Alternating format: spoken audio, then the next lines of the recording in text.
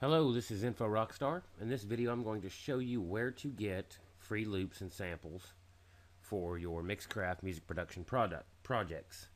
So, let me show you a little bit of the stuff that I've got. Like this is this is just a little guitar riff.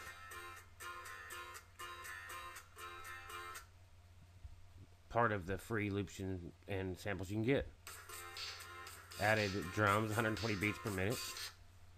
And I just keep it all in a folder called DJ Tools when I download it.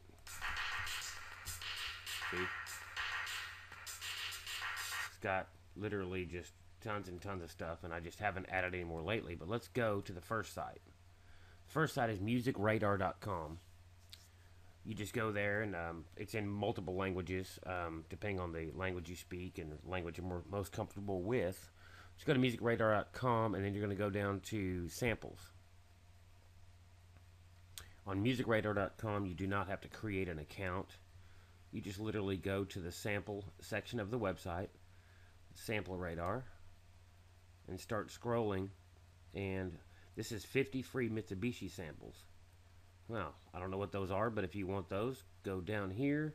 You can listen to some examples of it, or you can just go here to this link and download it. It's 136 megabytes. Window will pop up, click OK, and it'll begin downloading. Literally just keep scrolling through and just, pick whatever samples you think you'd like to check out or create a music project with and download it to your computer. The next site is looperman.com, and it is a site that you do have to create an account with, but it is free. At least what we're going to use it for is free. My internet connection is a little bit slow today. Okay. You can search for loops on looperman.com by using any of these different keywords. This is an advanced search category. What kind of instrument you'd like to search for. Let's just search for banjo because that's kind of cool. Any date. Show 100 loops. Blah, blah, blah. Find them. Let's see what we got.